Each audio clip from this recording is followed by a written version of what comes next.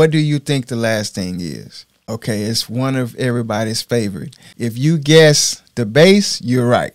What's a beat without bass and a tight bass line or 808 making the hair on your arm stand up? You gotta have the bass, man. Simply put, bass is so important in music and necessary on a beat because it bridges the gap between the sample melody and percussions. So we just mentioned that first, the melody and the percussions. And it provides a rhythm and a harmonic function at the same time. So in other words, the bass is like flour to a chef that's baking a cake. Or it's like a mechanic putting oil in a motor. It's like the frame to a house. It's putting everything together. Without it, your track won't sound complete. Now, there are some beats that only use drums and melodies, which is rare. That's rare. But to produce a beat without using a bass line or 808 is almost unthinkable. It can be done, but in most songs, you're going to have a bass. I'm not sure if that's a great idea to leave out the bass, the 808 or the bass line. Now, depending on if you know how to play the keys or not, or the bass, be able to play the keys through the bass, because, you can have a MIDI controller and you can sample different basses.